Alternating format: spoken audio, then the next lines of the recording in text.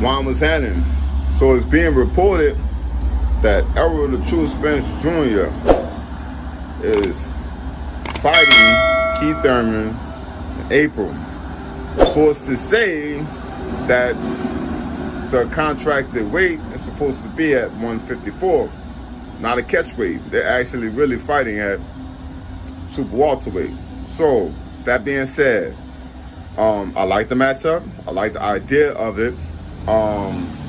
This isn't interfering at all with the undisputed potential between Spence and Crawford, which we know we'll never see. But at the end of the day, at least, you know, it's a smart business play, bro.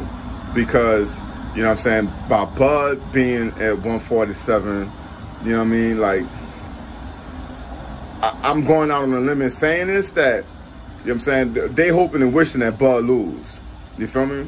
From Spence's perspective, right? You go ahead and keep this thing going by keeping logs in the fire, by fighting Thurman at 154, right? That's your entry point there. See how you fare out up there. You know what I mean? Get the fans the explosive firework fight that we want to see. But at the same time, keep the doors open for undisputed matchup at welterweight. So it's a win-win, in my opinion, for everybody. You know, but unfortunately, Keith Thurman is not going to get a shot at all three of those titles.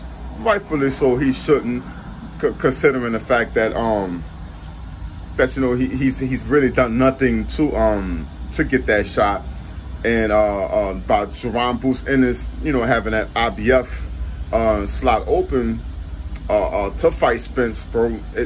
Errol Spence, bro. This why I got nothing but love for Errol Spence, bro.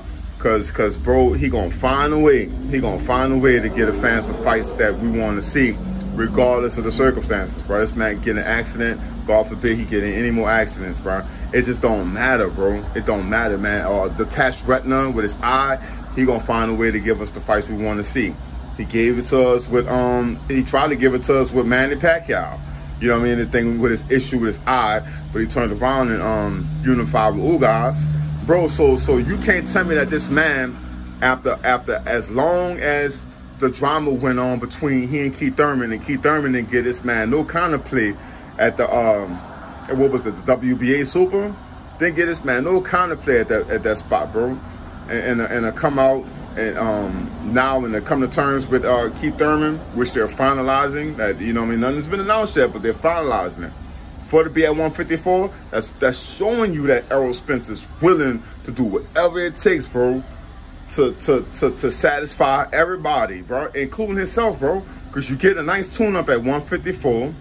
You keeping the doors open for any undisputed potential and your mandatory requirements at 147. You're giving the fans the fights we want to see. So, you know what I'm saying? It's just, bro, go to show you, bro, how bad business is with Terence Crawford, bro. Because he's not maneuvering, he's not doing anything like what Spence is doing, bro. See, this is the kind of energy we need to see from fighters, bro. You know what I'm saying? Positive energy from a champion, from a real champion who ain't scared to fight a brother. Let me know how y'all feel about it in the box below. Peace.